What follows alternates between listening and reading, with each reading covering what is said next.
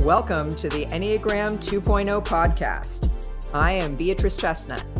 And I'm Uranio Paes. Today, we're talking about the passions and the virtues associated with the Enneagram system and how to use them for self-development, basically how to move from being consumed by the passion to embodying the higher virtue.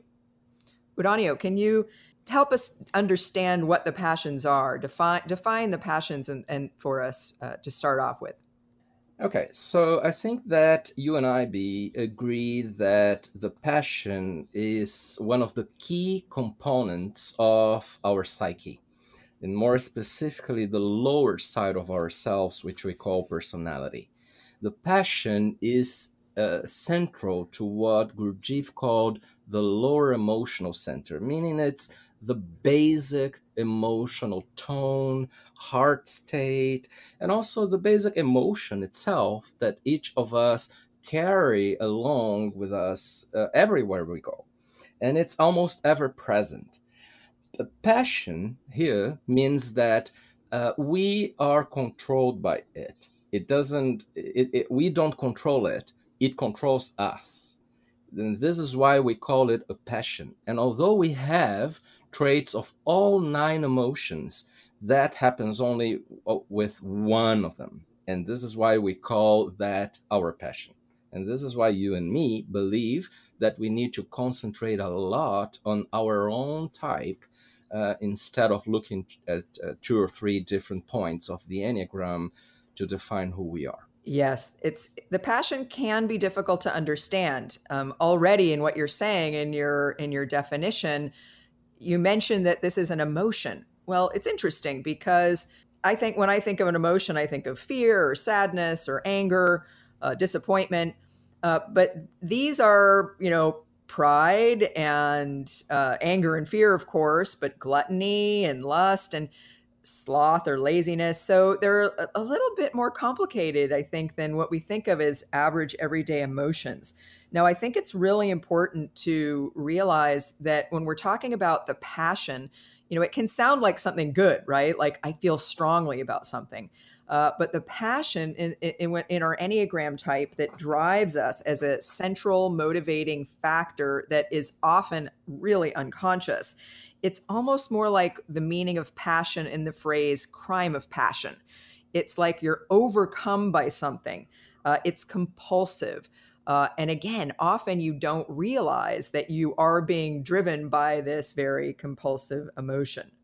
Yes, this way I like to see it as a straitjacket that we all have, and also the passion of our type is a very key source of suffering. In the beginning, we don't know how much we suffer because of it. And it takes self-observation first and then emotional work on the passion to be able to see how much we suffer because of it. And this is why I also like to associate the term passion here on the Enneagram with passion as in passion of Christ. The suffering of Christ in all his process towards the end of his life. And the original root meaning of the word passion is to suffer. And I think there have been people lately who have quite correctly noted that this element of the Enneagram system can be a little bit complicated to understand. It harkens back to some old language from where the Enneagram came from in the first place, old spiritual teachings. For instance, the passions of the Enneagram types are the 7 deadly sins of the Christian tradition, plus fear and deceit. But I think that only, for me, deepens the importance of understanding what the passion is and what the 9 passions are for each of the Enneagram types. Because, like you're saying, it is a central source of our suffering. And although I think sometimes the people can say, well, the Enneagram seems a bit negative, or it's making me feel like there's something wrong with me. Of course, I can understand how people have those responses, but I think what's really important when we work with the Enneagram, and not say a different kind of system that doesn't get as deep to the root of who we are as the Enneagram does, I think part of what the Enneagram helps us do is recognize that at the core of us, when we are identified with a personality, which is not all of who we are, we do suffer because of that. That and the passion is in some ways the root cause of our underlying suffering. It's compulsive. It's something we get overcome by, as in getting overcome by a strong emotion that's triggered from something on the outside, but that we are passive in the face of it, that we suffer because, and to the extent that we are not in touch with, we are not consciously aware of exactly what this passion feels like, looks like, and ends up looking like, especially on the outside when it drives our behavior. Yeah, great. And while you were speaking, B, I was remembering something that is said in Buddhism. In Buddhism, they say that the source of all suffering is desire, right? And passion in here has to do with a heart's desire. It's like our heart compulsively wants something and believes that unless we get that, we will not be happy. But even when we have it, we are not happy. And that is a compulsion, and that's a trap. So the idea also, so that we can start understanding what the virtues are, is and the virtues are the opposite of the passion here, is that we understand that while we are moved by desire and an uncontrollable desire, we are not there yet. We are being held hostages of this mechanism called personality. Now, the virtue, instead of a desire, it points out to a higher need that we actually have from the perspective of our soul and not from the perspective of this lower heart that we are talking about. Do you agree with this, B? What is your take? Yes, it's a little bit like getting more and more conscious of what drives the lower heart when we're in personality, and when we're seized by the passion, when it kind of takes us over, we are not ourselves. And one of the things we do when we work with the Enneagram to become more aware of our ego patterns is we're in essence studying the way we aren't being who we are. We're being who our personality is. And to the extent that we can become more aware of the passion that drives the personality and kind of takes us over, and makes it so we're not consciously in charge of directing our own lives, we can leave room for working toward its opposite, which is the higher virtue. So almost going from the lower heart Mhm. to a higher state of consciousness or a higher state of the heart. And this is also something that the Enneagram explains brilliantly. That we all have higher level centers of intelligence, not only the basic centers of intelligence that sometimes are explained also in other models. So, rising above your passion also means being able to have access to higher centers of intelligence that become operative only for people who get to a special place, a special state of being.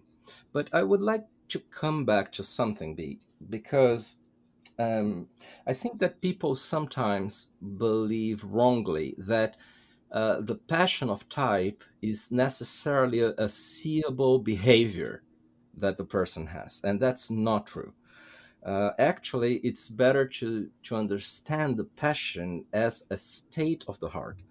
And that means that the heart is, in normal conditions, is in one specific state according to what the passion of your type is. Like for me, as a five, because the passion of my type is what we call avarice, my heart shuts down. So the disconnection that happens normally for me as a five starts in that disconnection happening in my heart. So avarice is a state of the heart disconnecting or being disconnected. And all the behavioral traits come later as a consequence. And maybe sometimes I'm even talking to people or, being there in the world, but my heart is not completely open. So you won't see the behavior of avarice, but the state of the heart is like that. Well, I think you will see behavior as a result of the state of the heart, right? So these passions, these emotional states do have indirect and direct manifestations in behavior, right? So if I'm in pride, I may say things, I may act in a certain way that's being driven by pride, often in a way that I don't see. So, although exactly like you're saying, the passion isn't necessarily something that's always observable in behavior. Oftentimes, when we're really in the grip of the passion, we are acting it out in ways we don't see, and that can result in certain behavior patterns. Do you agree? Yeah, exactly. I agree, exactly. Only that because it's almost ever present, it happens also, at least to me, when I'm alone. I can be alone and not be seen or not be doing anything, and still my heart being a little shut down. So, so one thing to understand is the passion is active while you are not having a spiritual experience of true expansion, and not having an amazing different state of being with you right now. So it's almost always there. It's that we haven't been trained to look correctly. Right. We need to remember that our passion is ever present. It's with us all the time. It's probably almost always active unless you're making a big effort to be present and conscious. And so one of the first things to start doing after you hear this podcast is to start looking at what you're doing, how you're feeling, what's going on inside. And I have to tell you, I actually notice my passion more when I'm by myself than when I'm with other people. Maybe it's being a two, and when I'm with other people, my attention is more on them than it is on my internal process. But when I've really started to see how it's there all the time is when I'm sort of walking along and the things that I think to myself, or the fantasies I have, or the imagination, uh, the sort of episode that shows up in my imagination. Oftentimes that's where I see my pride showing up. Right, right, right. And B, I don't know what you think, but I have a positive belief that right now people who are listening to us, they really want to speak more bluntly about things, and they want to hear the truth without much disguise, and people don't want more of the same. So I don't really think we need to hide the fact that the passion is bad, or try to make it look better, or just say that there are good things and bad things about it. I think we need to name that the passion is a problem, is an obstacle, and that our journey with the Enneagram is here to help us move beyond it or rise above it. I do understand that people are sensitive to getting the message when they learn about the Enneagram that there's something wrong with them, or there's something negative about who they are. And so I do want to speak to that. And I think it makes sense that people are sensitive to that, right? I think most of us are way too self critical, and that's part of our problem. And that's usually, importantly, the personality, not who you are. When you're self critical, when you feel bad about yourself, when you interpret what you hear as being a judgment on who you are, I think it's understandable. But we want to be really, really clear here. The passion is not a good thing. But that it doesn't mean that you're not essentially good. On the contrary, what's not good is when we are so identified with our ego, and the ego wants to keep itself alive, wants to stay in charge, but the ego actually blocks you from being all of who you can be. So, what we're talking about here is not a good thing, but it doesn't mean that you're not good. And it doesn't mean that we're judging.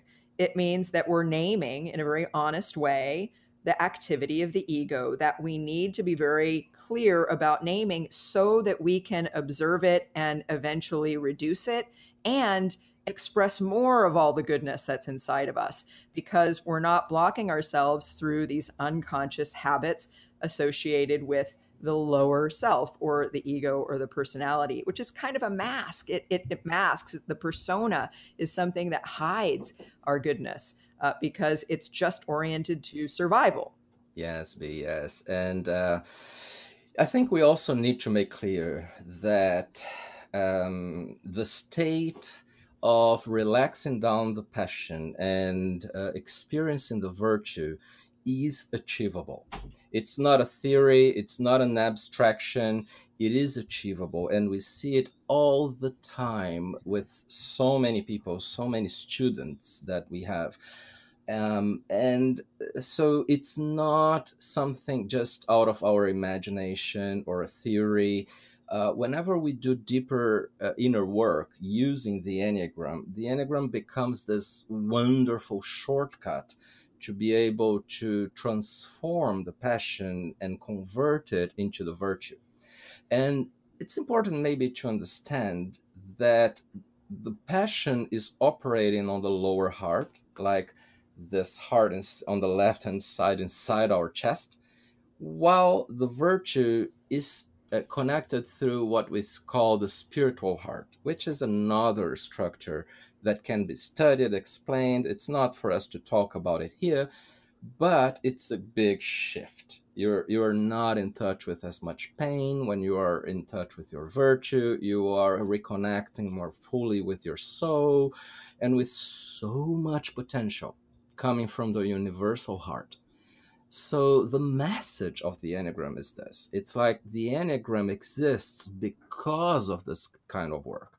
And when it gets reduced to a typology that explains 9 personality types only, then we lose its main meaning.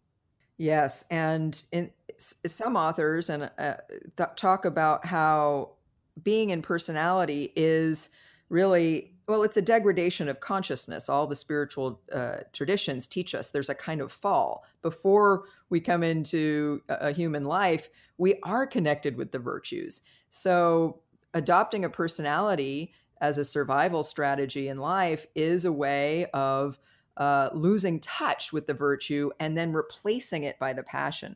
And so when we do inner work, or when we use the Enneagram for self development in a deep way, which is exactly what it's designed for, it's all about becoming aware of the passion, the substitute, the less deep thing that we are focused on that really just drives us around in circles in our life to the extent that it takes us over and becomes compulsive, so that we can bit by bit, step by step, disidentify with that passion and the personality patterns that it drives, and leave more and more room for working more and more toward embodying the higher virtue. And it's, to me, it's beautiful that within each Enneagram type, there is this, and I like the way you call it, a paradox between the passion we identify with when we're in personality that drives us, that fuels our behavior much of the time, and how its exact opposite is this higher virtue. And I remember when I was in my early Enneagram training, it was called the vice to virtue conversion. Now, again, don't get too hung up on the word vice or the word sin. I think if we take these deeper meanings of them, it means missing the mark. It means there is something wrong in that you aren't as fully conscious as you could be. You aren't embodying your higher self as much as is possible for you after you do inner work. So when we can understand and study and get more and more and more conscious of how our passion operates, we automatically start making this beautiful journey toward its opposite, which is the higher virtue. And the more we focus on that, the more we bring that into our life, the more we move away from compulsive habits and being stuck in identifying with something that isn't really who we are, to moving more and more into a fuller and fuller recognition, realization of who we can be, of our higher self. Right, right. And we are also not saying that we need to simply get rid of the passion. It's important first to own that the passion is there and has always been there, prevailing more than any other thing, perhaps. And so looking at it, observing that it is in there, and understanding all the possible manifestations of it, because there are uh, multiple indirect manifestations of the passion that we don't always call by the right name, by the passion's name. So we need to learn how to observe it all the way. And then we need to start doing the purging process of getting frustrated with that passion. Again, not with us, but with it. Differentiating from it already, disidentifying from it. And there are steps in that frustration. We teach them, but we're not going to go through those steps today, maybe on another podcast. But the thing is, we need to really know that if we are not in touch with the passion, and if we don't work from within that passion to feel frustrated about it, we will never disconnect fully from it. And therefore, we will miss that brilliant opportunity of experience our virtue. Yes, and this might be a good moment to talk a little bit about Dante's Divine Comedy. For me, it's such a great illustration of exactly what we're talking about. When I learned the Enneagram and I learned about the passions, again, it's a little bit confusing. It does come from these very old traditions, which in my mind actually makes them the whole passion and virtue teaching even more deep and meaningful. But when I saw in Purgatory, in Dante's Divine Comedy, how the purging of the passion and the working toward the opposite, the higher virtue, is depicted in the action of the purgatory so clearly, it really helped me understand a lot about the meaning, the very profound meaning of exactly what we're talking about in terms of this growth opportunity embedded in the Enneagram, from going from recognizing the heart of how you stay unconscious in a way in your heart, to the higher heart, to something that automatically draws you upward. So I'll say a little bit about how this is shown to be true in Dante. And that is, a lot of us have read the Inferno. We understand that in Dante's Divine Comedy, which again is 700 years old, so it has timeless value for us, I think. In the Inferno, all the sins are there, all the Enneagram passions are in there. And it basically is about how when we're totally identified with our passion, which are these 7 deadly sins plus fear and deceit, in essence, we're stuck in something that's unpleasant, that doesn't really do anything good for us forever. We're kind of going around and around in circles. So it's really interesting that in Dante's Hell, the punishment is the sin itself. It is the passion. It is being stuck in our automatic patterns. We just do it forever, which is a little bit like our lives before we discover something like the Enneagram and work on becoming more conscious of what keeps us stuck. But then in the purgatory, it's a mountain and there are terraces. And on each terrace, a different passion is purged or worked off or worked out of. They do things together in groups to release the passion, to purge it, to get rid of it. And they also work toward the exact opposite, the higher virtue. So for instance, the first terrace of purgatory, and again, it's a mountain, so you are going up the more work you do. And the first terrace is humility. And on the terrace of humility, the souls there purge the passion of pride. Now, everybody has to purge pride, interestingly. Everybody purges all the passions, but depending on what your main issue was in life, you will have to spend more time on that terrace than all the other terraces. So in a way, it mirrors exactly what we teach with the Enneagram is there are these 9 passions. We may participate a little bit in more than one, but there's really only one that we really need to work on in a very important, deep way, because it's our main problem in essence. And so he talks about how, for instance, one person would have to spend 50 years on the terrace of humility, but maybe only a couple years on all the other terraces. And that person might have been a 2, because pride is the passion of 2 and humility is the higher virtue. And what will happen on each terrace is they're doing something.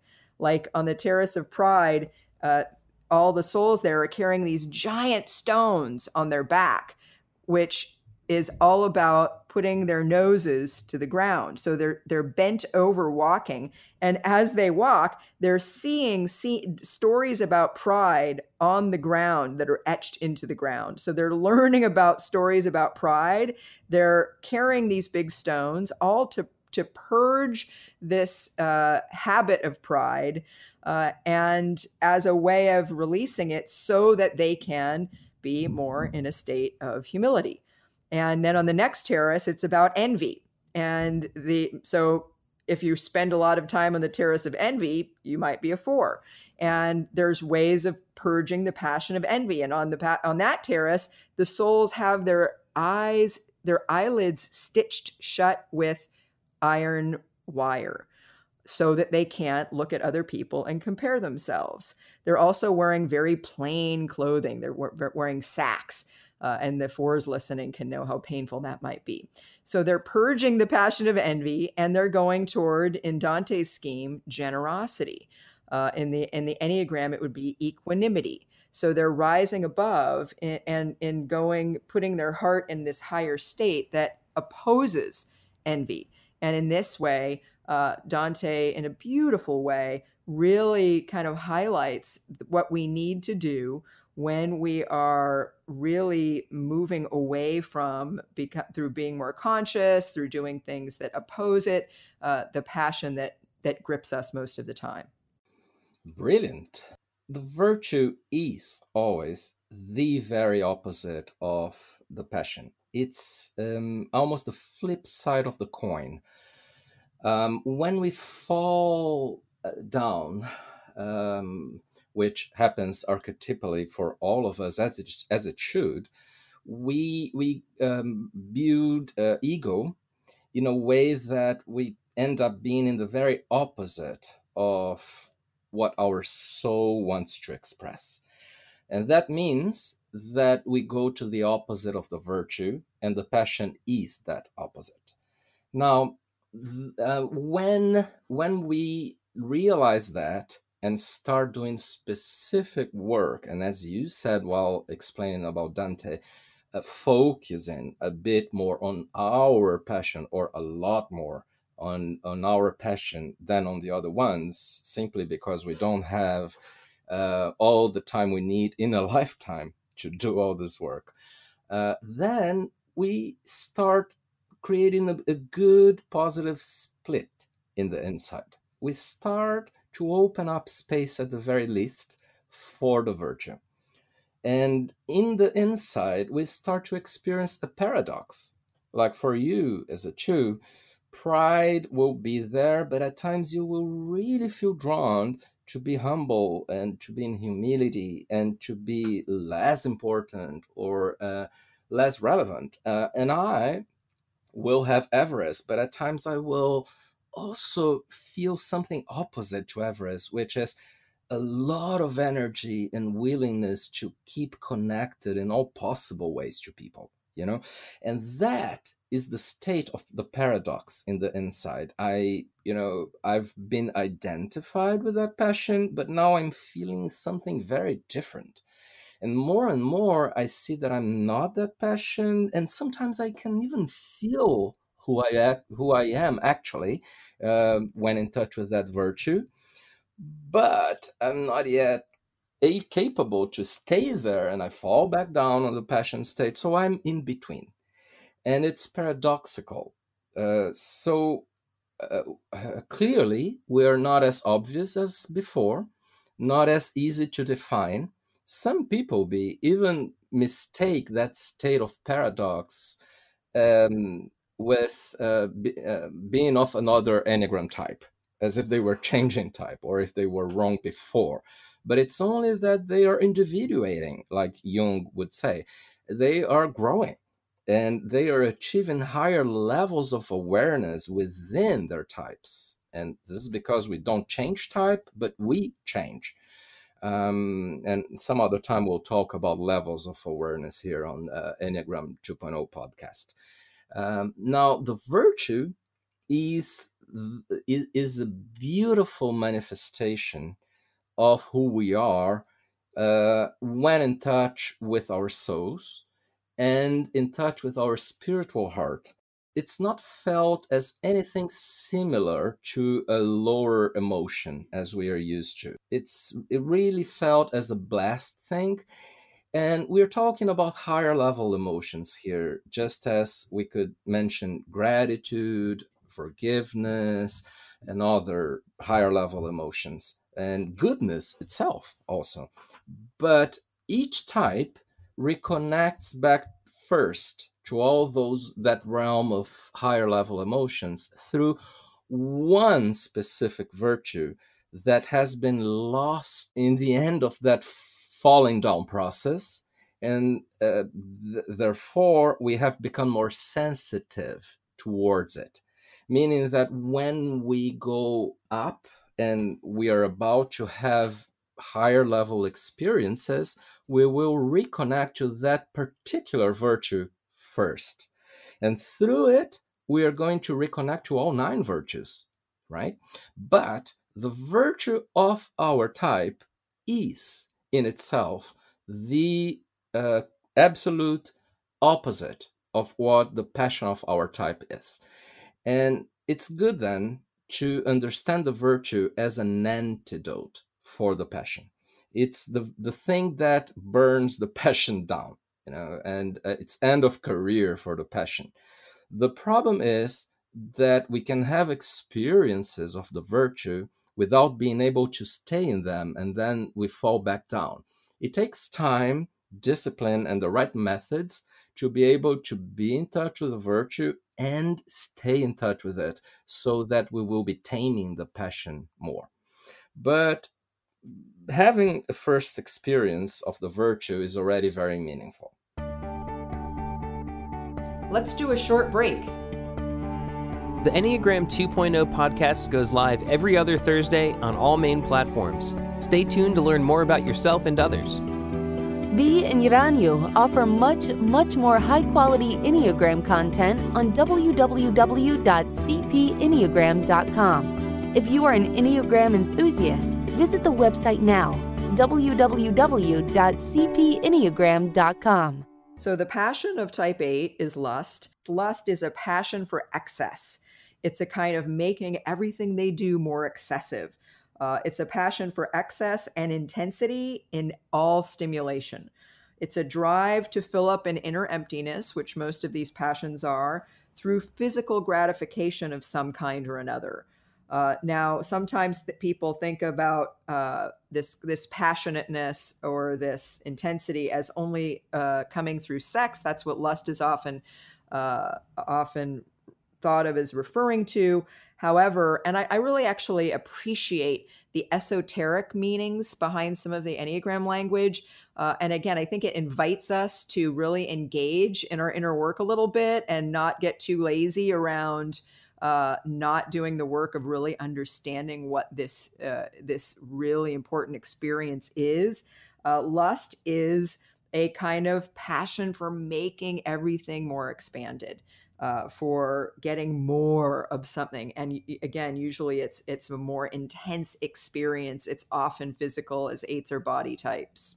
I think for all passions, it's very important we mention a few examples among many we could mention of indirect manifestations of it so that people see how the passion is ever present. So lust for 8s is behind the reason why 8s get close to you when talking to you or have intense eye contact. It's all boosted by that energy of lust or excess, or expanding the energy beyond the body when approaching someone in ways that are energetically felt as being threatening by the other person, by the way, or provoking people, rebelling against the rules. It's all fueled by lust. When writing using adverbs of intensity, capital letters, or when talking, loud voice, being direct in the communication, power disputes, and so on. So all of that is lust. So we need to name those things as lust. Now, when we go to a higher level as eights, if you are an eight and you go to a higher level and get to experience the virtue of innocence, well, that is felt as the opposite of how you feel the passion of lust. Innocence is responding in a fresh, brand new way to each moment, to whatever is happening here and now, without judgment, memory, expectation, and without defending yourself. You're simply open to what is happening here and now. You're vulnerable to being in the moment. And in innocence, you don't provoke, you don't react. By the way, the state of innocence is the state of non-reactivity. Okay. And this is what we see all the time. And just by talking about this, I remember of so many eight students of ours who do beautiful work. We see all the time in eights that are in a good place, right? They are very soft. They're very um, aware of the impact they have on other people. I think when you see an 8 in innocence, you just really see their sensitivity. It's just obvious. It's very apparent in the things they do and just in their presence. And I think that's, to me, the essence of the high side of 8.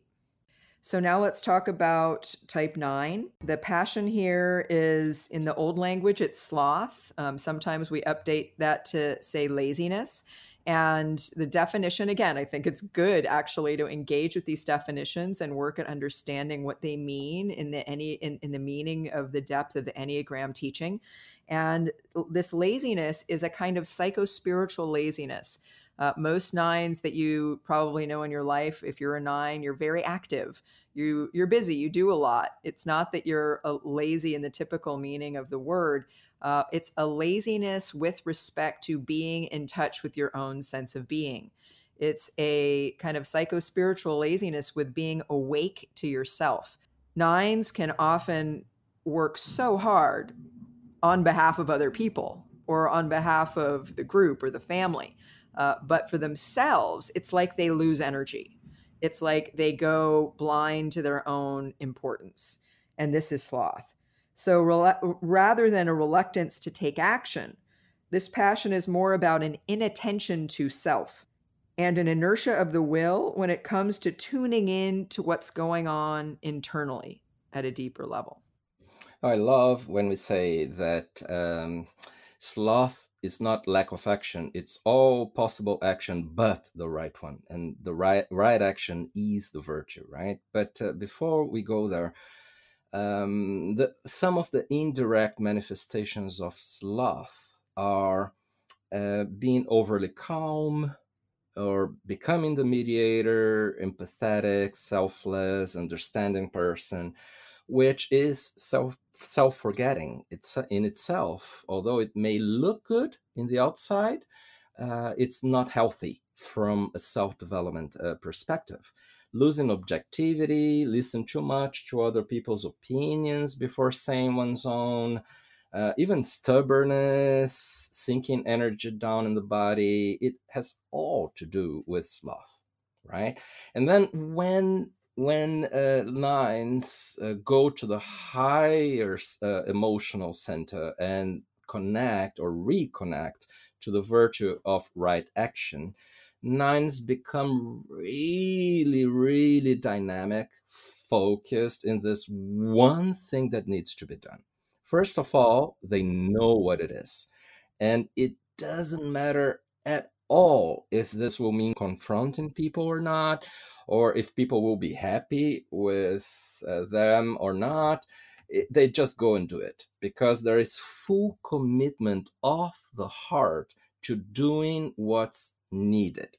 And it's usually something about themselves because they've been self-forgetting, but sometimes it's also something that is stuck in any given process in a way that they become the revolutionaries around, the ones that make things work again in a new way. It's like essential movement, total emotional engagement with that movement, because I finally become willing to do what's needed.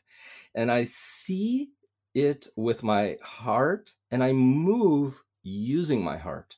So right action is in the heart because it's a heart's capacity of not only seeing but committing to what needs to be done and nobody else is doing.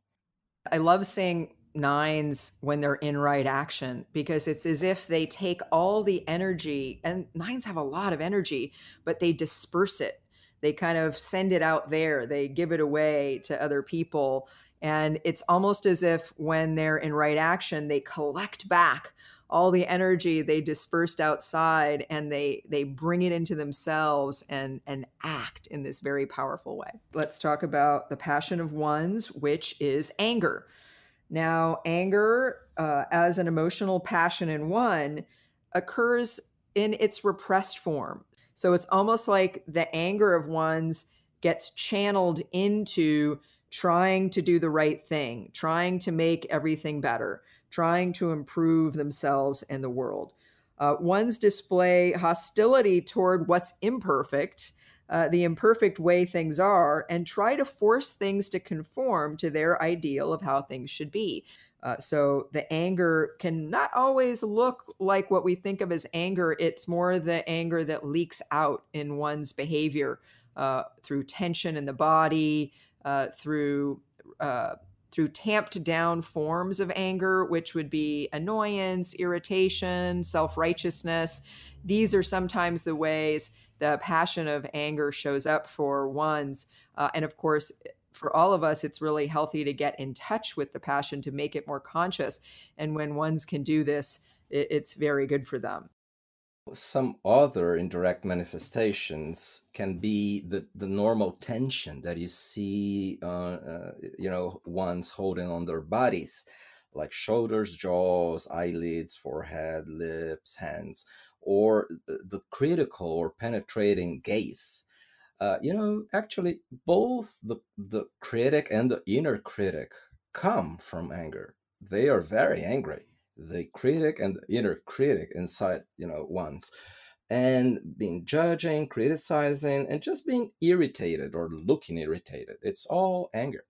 Now, when ones grow and they get to the state of serenity, which is the virtue for ones, they are absolutely the opposite, the perfect opposite of all that. They are extremely calm, emotionally calm, and their bodies are totally relaxed in themselves and receptive to abundance of energy in what spirit traditions call the Hara point or the Dantian.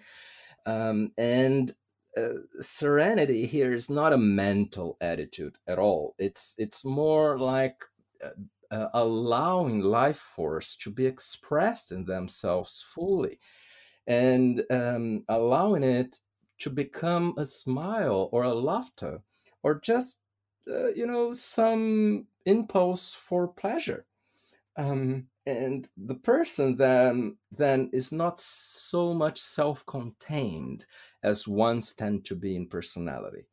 When in touch with serenity, ones are truly more free to do what they need to do. And if they are in touch with serenity, there's a rule: nothing that they will do will be harmful for others or for themselves. because it's impossible that a virtue is based on bad things.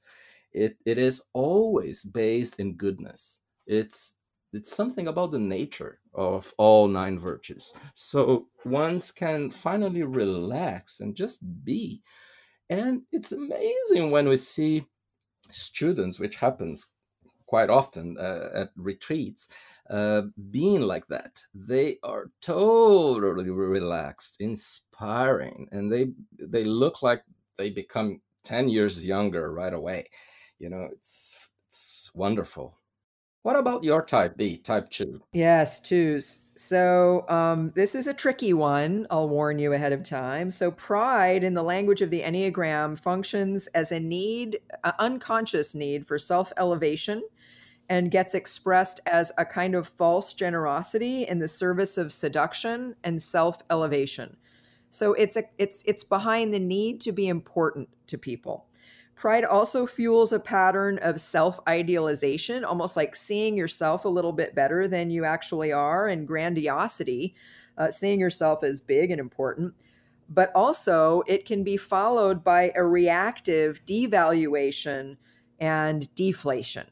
So I like to point to this because sometimes twos have a hard time really fully understanding what pride is. And this is part of the trickiness of pride. So pride, in an interesting way, is also synonymous with a good thing, right? Like you're proud of your child or you're proud of an accomplishment. But we're not talking about this in a positive sense at all. Pride for twos is this kind of need to be important, this self-elevation.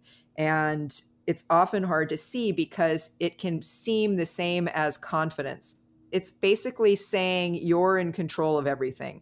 The sin of Satan was to say I in the face of the only one. So he tried to put himself on the same level as God. And as an angel, he, by definition, was not on the same level.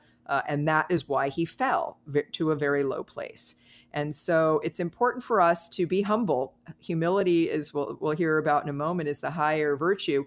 And that means not needing to see yourself as more important than you are. When we assume that everyone should like us, when we have a drive to make everyone like us, when we do things for people, thinking we can meet all the needs in the world, not being aware of our own needs, these are all ways that we tend to be unaware of pride and the way pride operates.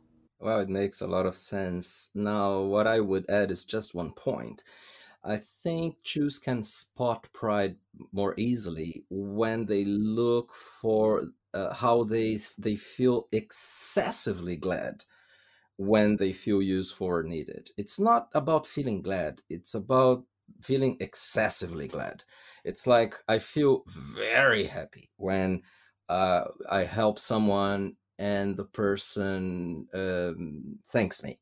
So I hear from Jews sometimes that makes their day or their week, and this is the issue. The word very, the adverb of intensity here is the problem. Now, the virtue of humility, it's always the opposite of the passion. And humility is self acceptance of our own limitations. And as human beings, we're totally limited, right? From childhood, from babyhood, we can't survive without our mothers. We are the only animal species that can't. So we're very limited. And accepting those limitations, both in the body level and in the bigger level, is humility. So, there is this spiritual teaching from many traditions that says, you are no one. You are no one, right? So this is something that can't be felt unless you are in touch with the virtue of humility. We have um, beliefs about how important we are that are not real. Beliefs in our individual powers, beliefs that we are making all these things happen, that we are running the show. And in humility, we know that we are no one. And so it's like I downgrade myself to a place of not as much centrality for things to happen. And I allow myself to feel the relief of that. And I don't need to be the most important person for in those people's lives. I don't need to be there for them all the time, of having the solution for the problems all the time. And I have my own problems and I have my own needs. And sometimes I'm simply tired.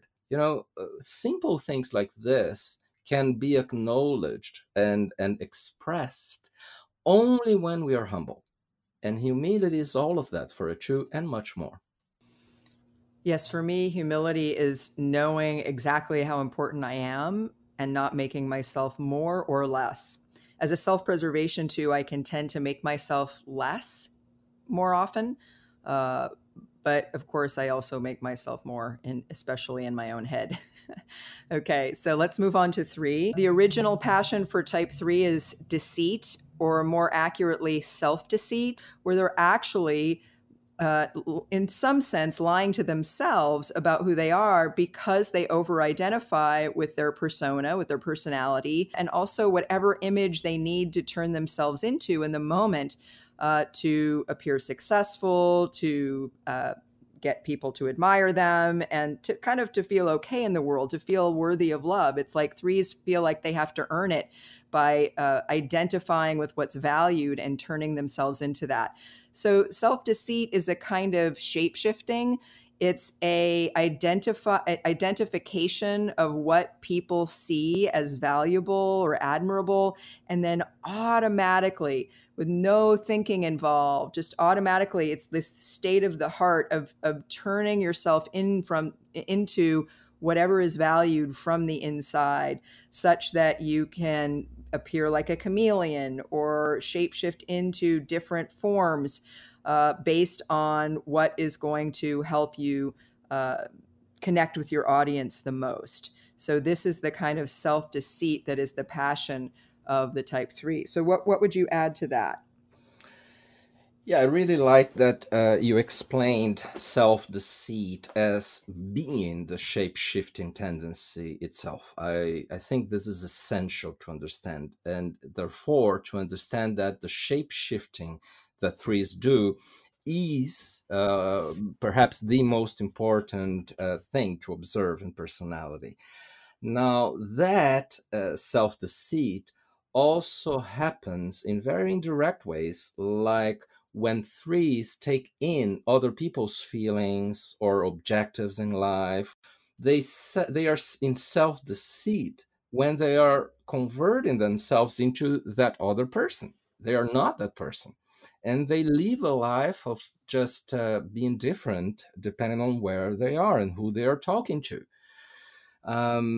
So that also shows up when 3s adapt their language to talk to different people, different groups of friends, or they dress differently depending on where they go, or the kind of goals and challenges they undertake and how they go for them, how they behave, the things they say they value. So everything gets determined by that self-deceit.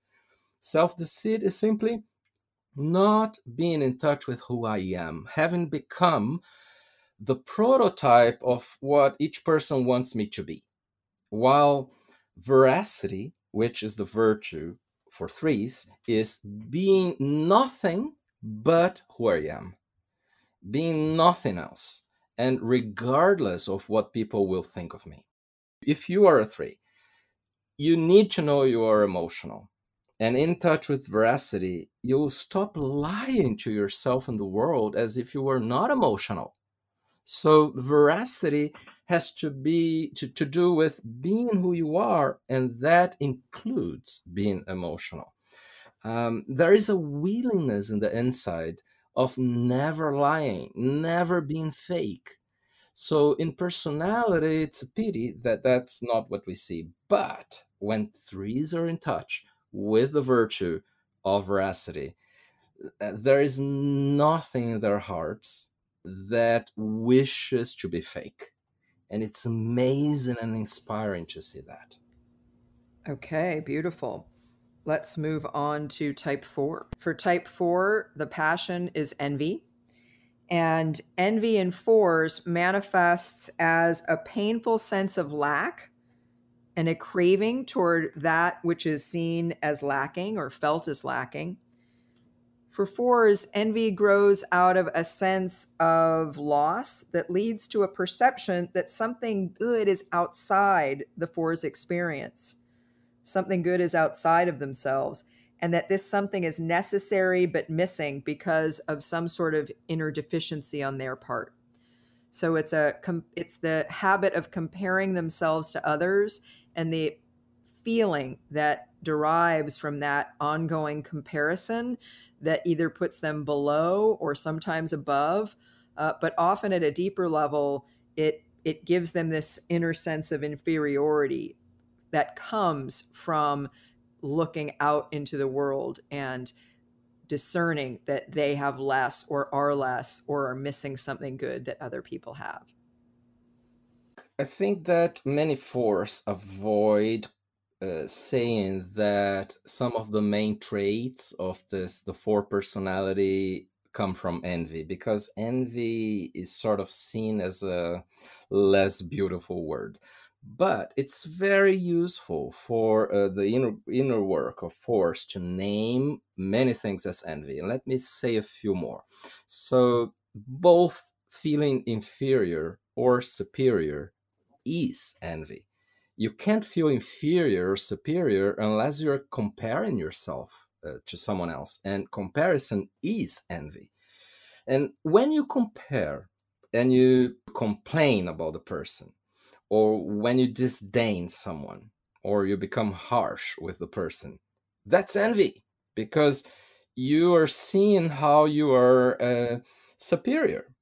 Now, if you admire that person a lot, that's also envy potentially, because you're looking at the person as if the person was above you, right? Idealizing the person, and in the inside, you may be developing that energy in your heart of wanting to be that person. Now, the virtue for force is brilliant. It's called equanimity. Equanimity in here has to do with balance, but it's balance in different ways.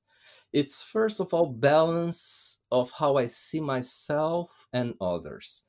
It's a new way to feel who I am in front of others that make me feel we are equals. So this is equanimity.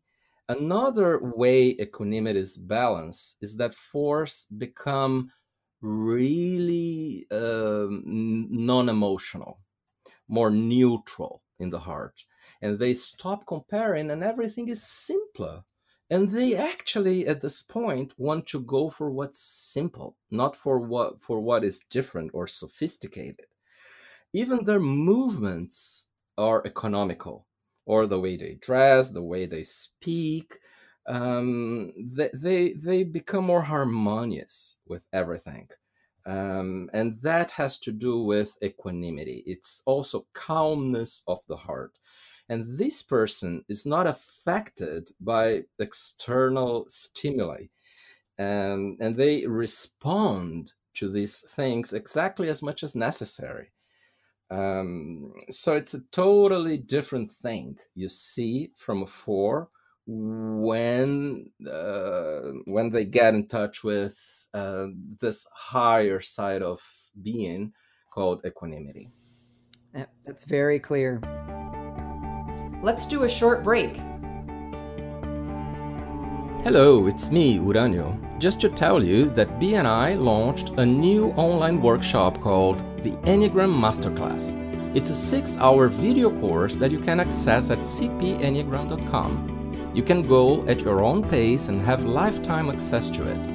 Many beginner students have already watched it, but advanced students can also learn about the 9 types in a deeper way. We can't wait for you to check it out. Get $75 off your purchase by using code ChestnutPaes75 on cpenneagram.com. Bea and Uranio offer much, much more high-quality Enneagram content on www.cpenneagram.com. If you are an Enneagram enthusiast, visit the website now, www.cpenneagram.com. So I'll move on to type 5. The passion here is avarice. So I'll define it, and then maybe you can expand on it from your own internal experience of avarice. Avarice is a holding back and holding in. It's the hoarding of time and space and resources out of a fear of impending impoverishment. It's not so much greediness as it is a retentiveness, a drive to hold on to what they already have and be economical with what they have, rather than a drive to acquire more. So it's a kind of withholding out of a fear of depletion. Can you expand on that for us? Sure. I think a simpler way to understand avarice is just by understanding that in avarice the heart shuts down, both for receiving and for giving. It's like staying with oneself. It's like a heart that closes the doors and the windows, you know. And avarice this way becomes lack of intensity, a movement against any abundance and against any feeling, because feelings tend to be something that open the heart back, right? And avarice has an agenda of shutting the heart down. So emotions are not welcome from the avarice's perspective. And then there is this compulsion towards hoarding knowledge and knowing things just as a means to not be in touch with the poverty felt in the heart. And an incapacity to feel what others are feeling, to give or receive whatever, care, love, any other thing. Even having a neutral language and not expressing emotions is avarice in itself. It's an indirect manifestation. Everything that tends to be neutral or controlled exists because the heart is not completely open. And it's scary. While I open my heart, the more I open my heart, the less I see my old self-control, self-controlling ability. And it's scary, but it seems it's the path forward. Now, the virtue for fives is called non-attachment. And we use this word instead of detachment because detachment can be a bit confusing. So non-attachment is when the heart is not attached to what is already inside it. No previous content. So it opens the doors to let all that go and opens the doors to allow everything new to come in. It becomes open, both for inputs and outputs. And then this non-attachment doesn't choose what is going to come inside and what is going to go outside. There is no self-control. So in non-attachment, fives become in sync with all life flow, all life force. It feels like all the energy of nature is coming inside the heart and flowing outside it because there is no need to hoard. And fives this way become very intense and very connected. It feels like an interconnectedness with all there is, things and people. So moving on to type 6. And most of us probably understand what fear is. I was surprised to learn when I was first studying the Enneagram that many sixes reported that before they learned the Enneagram, they didn't label what they experienced as fear. So even though many of us who aren't sixes might think, oh, well, how could fear be very unconscious? Well, in sixes, they often describe it as, like all the rest of the passions, something that can be quite unconscious. So fear is an unpleasant emotional and physiological response to recognized sources of danger. And this is important. It usually goes hand in hand with anxiety, which can be more or less conscious depending on subtype. But the anxiety includes apprehension, tension, or uneasiness related to the anticipation of danger, the source of which is unknown or unrecognized, or may originate even inside one's own mind. Anything you would add to that?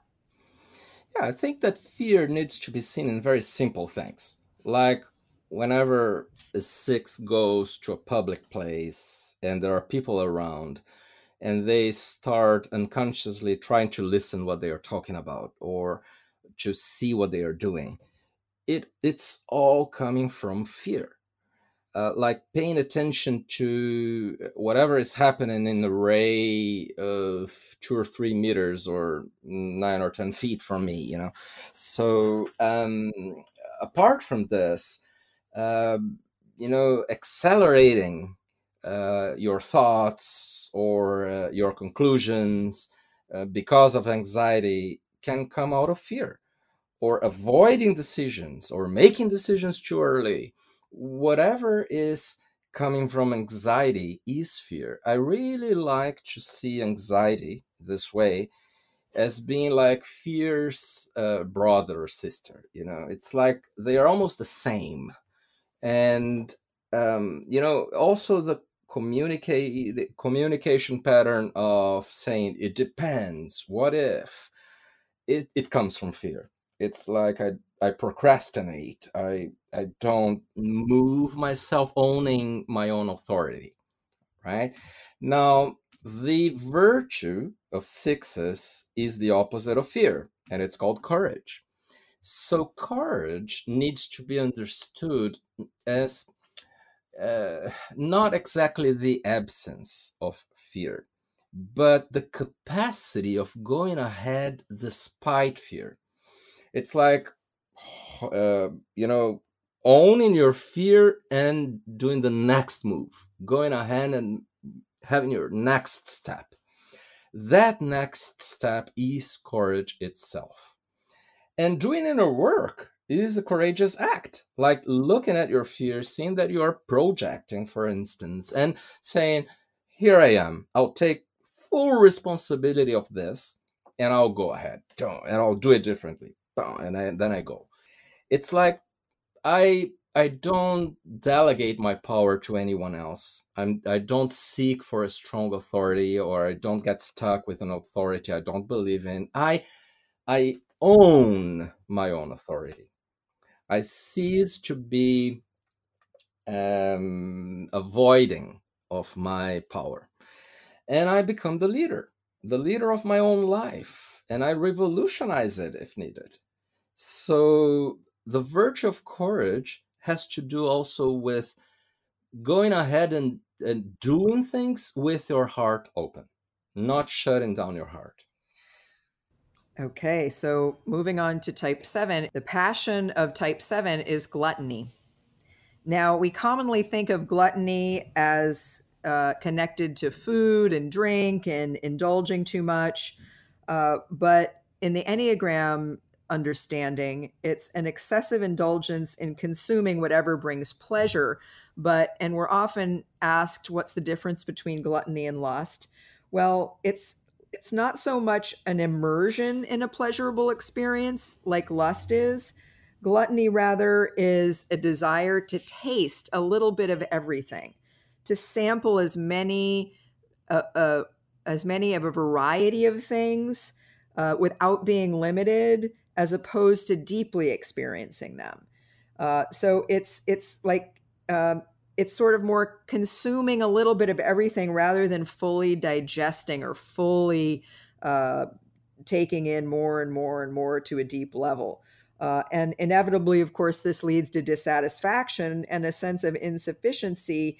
But then that gets masked by the pursuit of more experience, more pleasurable experience, more trying a little bit of everything. So it's more of a variety rather than a depth. Would you add anything to clarify that?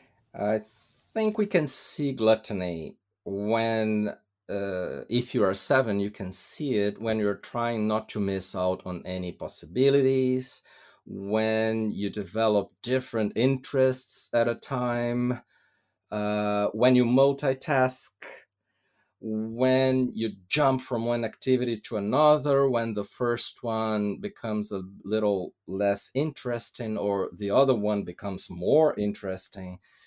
Sometimes not finishing up ideas and projects.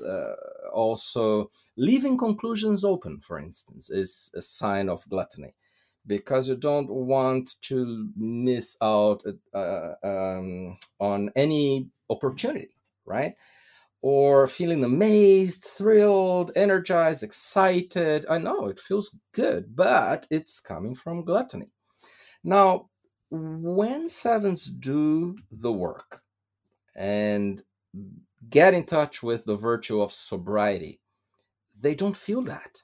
What they feel is the opposite. They want less. They become automatically more serious. Now, watch out, because from the 7's personality or from gluttony, this sounds horrible. But when 7s are really in touch with sobriety, this virtue, they love it.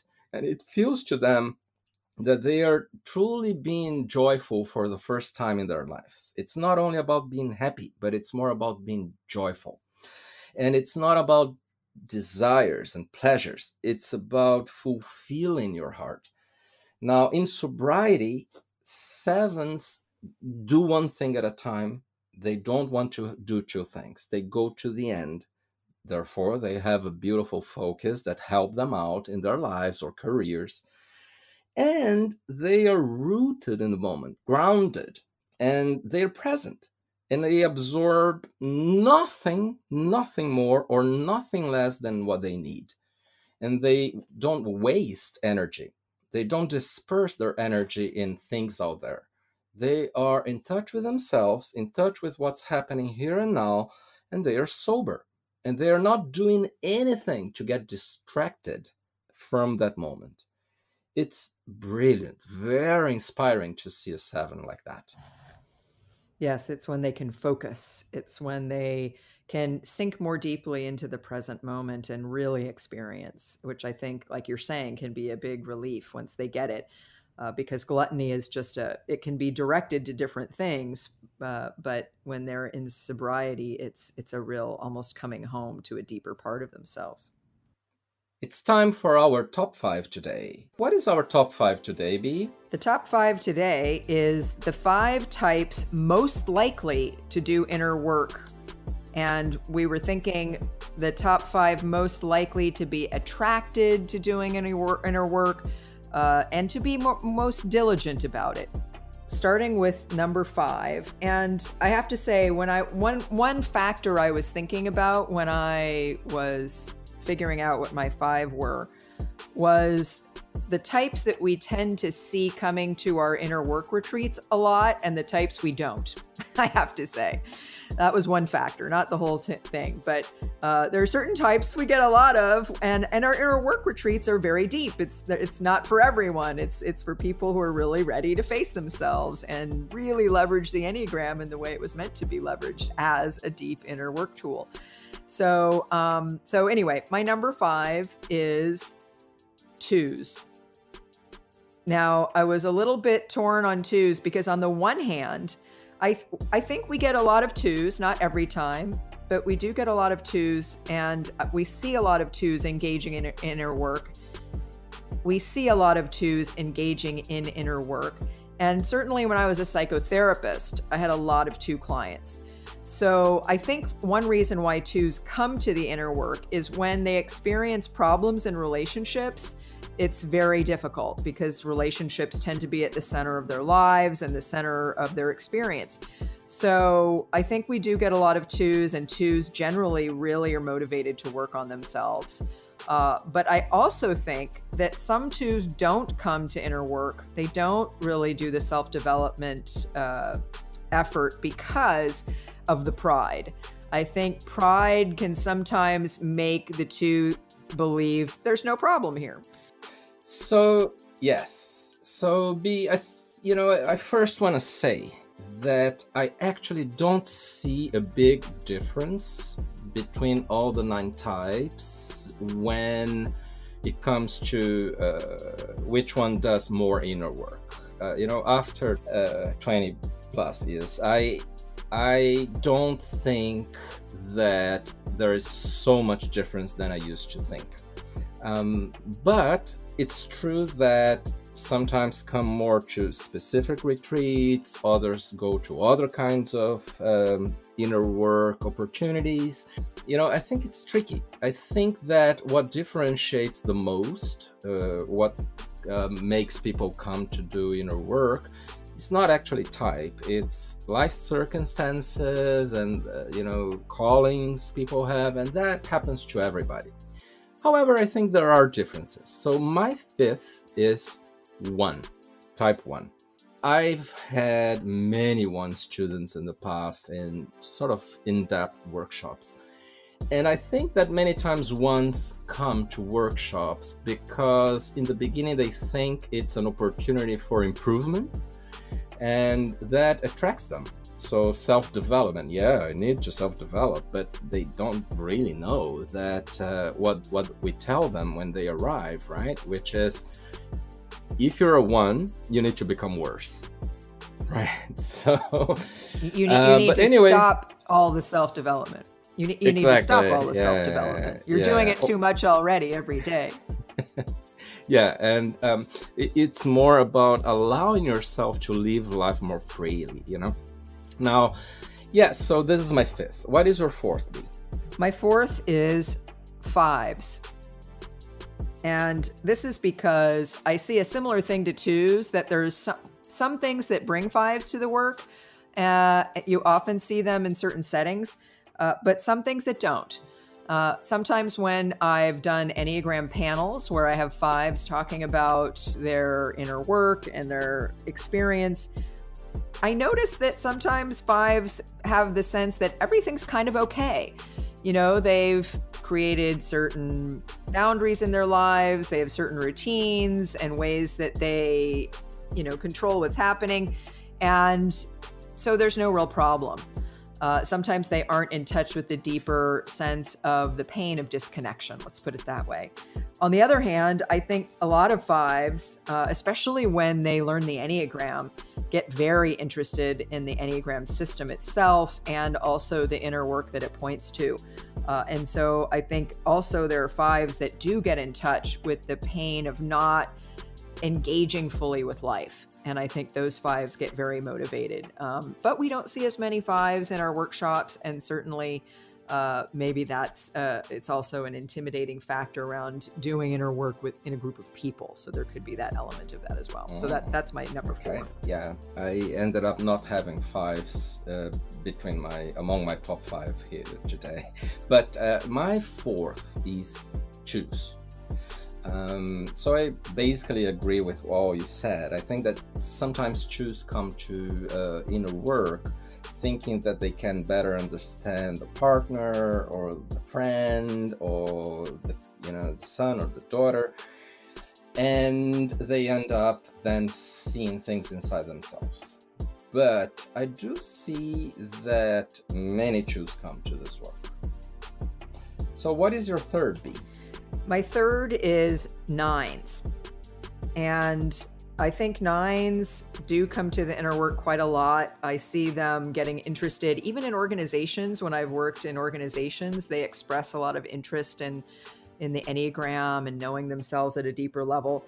I think sometimes what happens with 9s is they wake up at one point a bit and recognize that they're not fully connected to themselves, and that doesn't feel right. It can look like not being in a relationship that's not working, that they can't really find their way out of. It can look like being stuck in a career that they really didn't choose.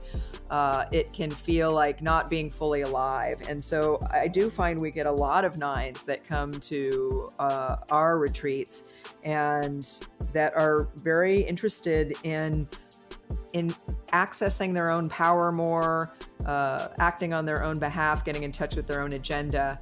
So 9s are my number 3. My number 3 is 6s. I always see many 6s doing this work. I think that they sometimes come first because they think there is something wrong with them. And they are curious also.